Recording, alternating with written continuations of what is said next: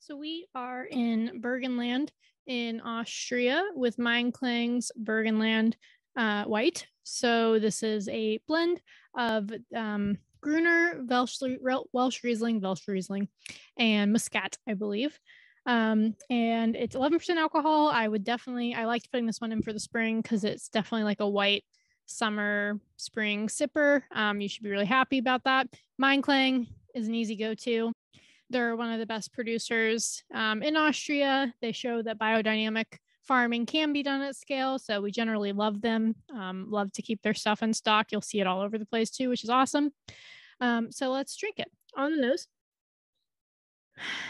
Super tropical. It's like crisp pineapple, like lime zest, a little bit floral, like tropical florals. Like I don't actually know what they're called, like or Lily's tropical florals, something like that. Lemon too, more lime than lemon, but definitely more like on the zesty side. Maybe a little bit of like peach. There's a lot going on for, this being quite a price performing white. Let's try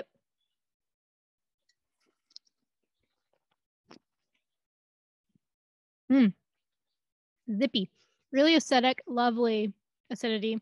Good round mouthfeel. I think it has about 4 months on lees, so that makes sense that that's there, and I think it really helps it out. Otherwise, it could be too lean, and the acid might be a little too sharp.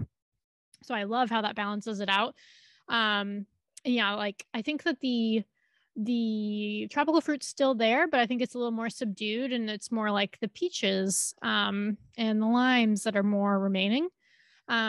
So the mouthfeel and everything makes it really good for pairing. I would put this with like